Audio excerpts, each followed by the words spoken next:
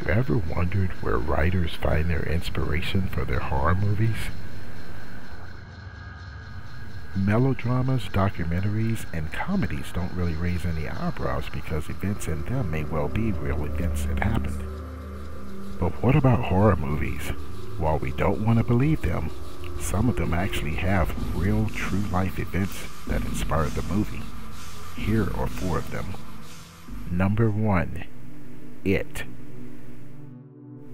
Long before the screening of the movie It, there was one real clown that made the movie seem like a joke.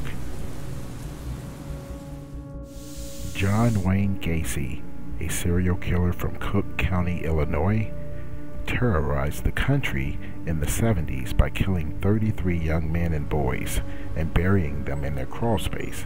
He did this all under the